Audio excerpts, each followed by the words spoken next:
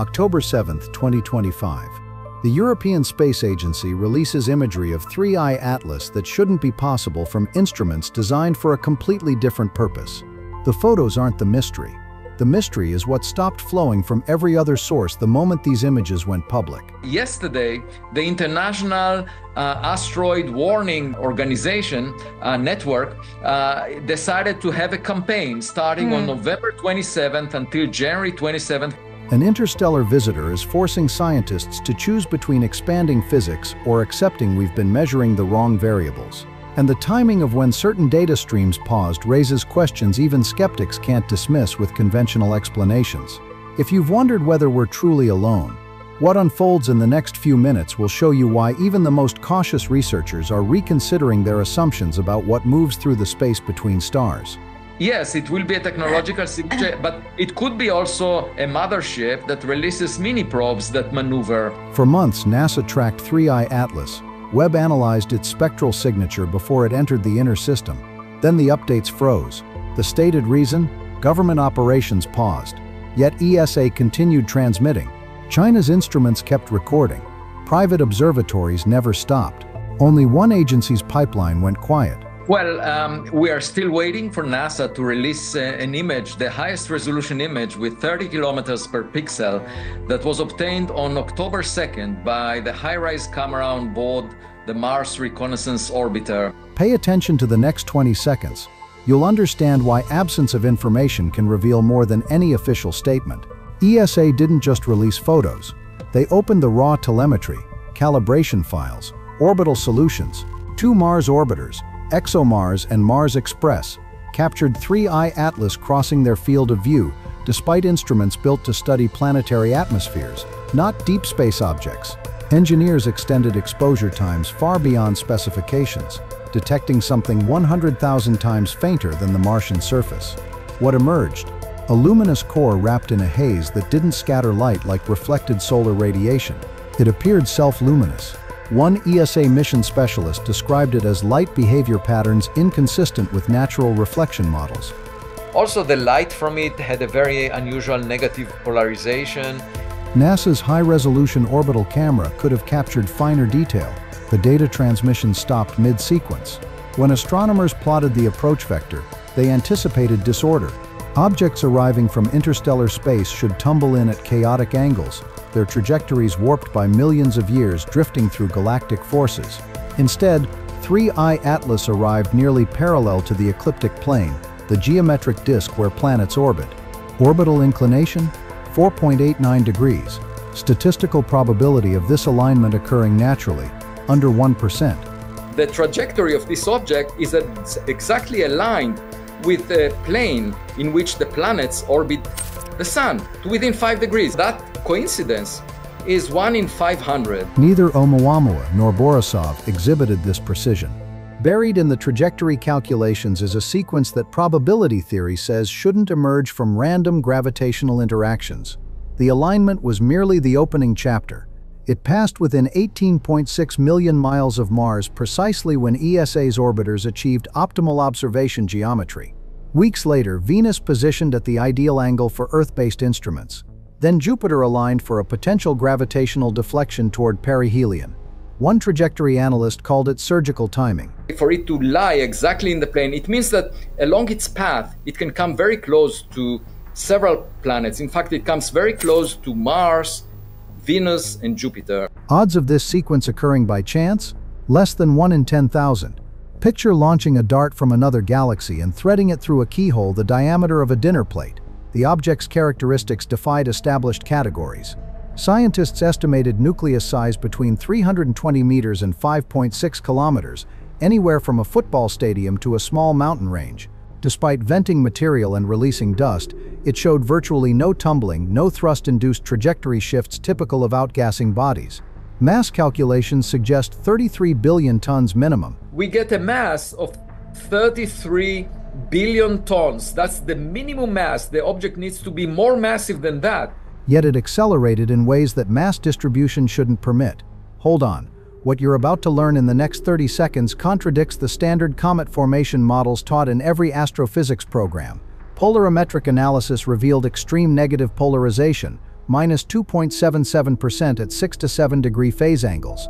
No catalogued comet has ever produced this signature. It implies dust or ice grain geometries we've never encountered in natural objects, like discovering a snowflake with diamond's crystalline structure. Physically possible? Perhaps. Naturally occurring? Unknown. The chemistry violated more conventions. Spectroscopy identified abundant CO2 and water ice beyond 6 astronomical units from the Sun, far past where comets typically activate. The CO2-to-water ratio measured 16 times higher than any studied comet. Iron, which should be omnipresent, was nearly absent. Dust grain behavior matched trans-Neptunian objects, not interstellar travelers. One researcher summarized, "Observationally, it resembles a comet. Dynamically, it behaves like engineered mass."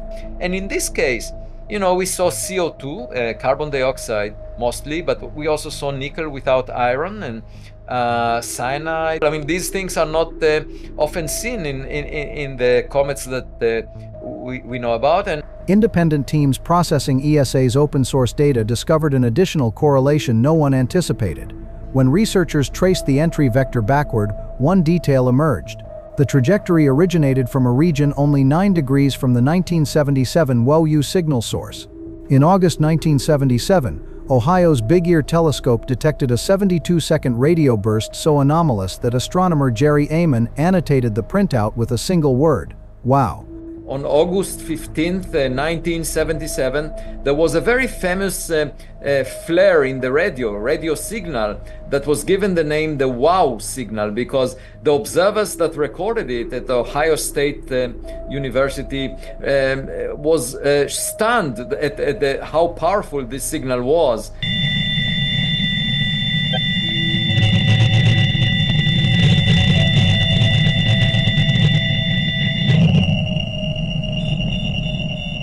And I checked it. Turns out that it came from about the same direction in the sky as 3I Atlas. It arrived from Sagittarius at 1420 megahertz, the hydrogen frequency often called the universal marker for intentional communication.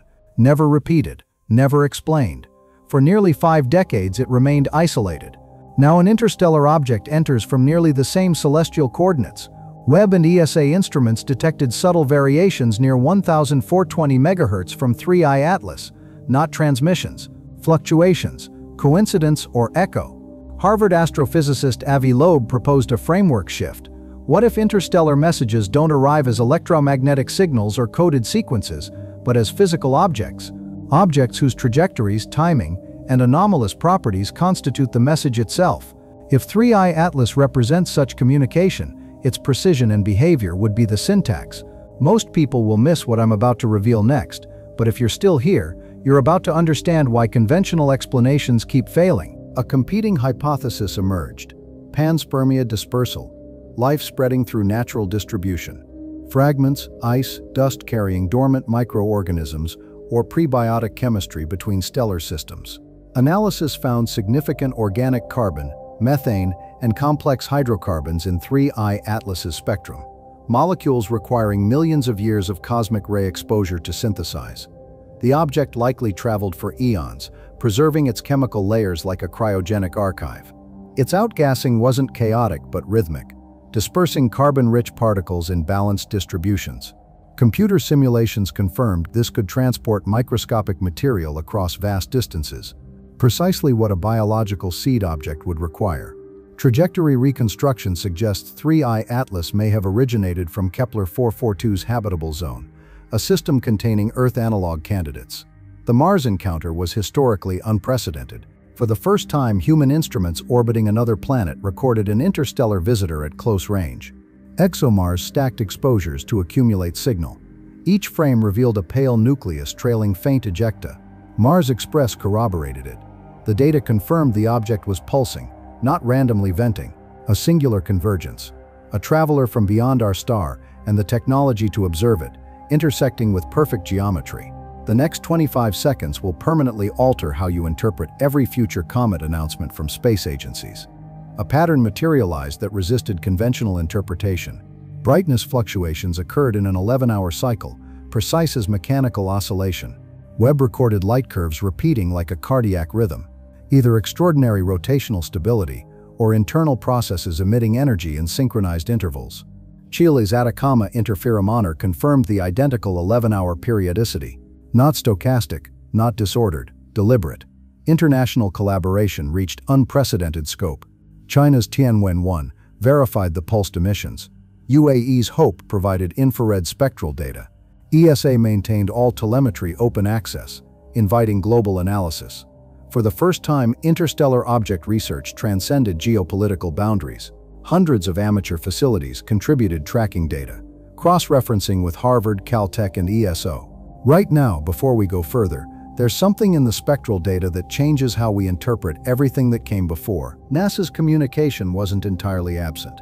Preliminary reports indicated Webb's spectral readings contained frequency distributions not readily explainable through natural cometary processes. The agency acknowledged Webb's light curve data, but provided minimal interpretation. Scientists noted energy signatures differing from typical cometary behavior. This marked the first substantive acknowledgement since data flow decreased, though it raised additional questions. Loeb called for an international committee on interstellar objects, arguing transparency reveals truth while restriction breeds uncertainty. Public discourse transformed 3I Atlas into a symbol of open scientific inquiry versus institutional data management. Then ESA documented a final observation.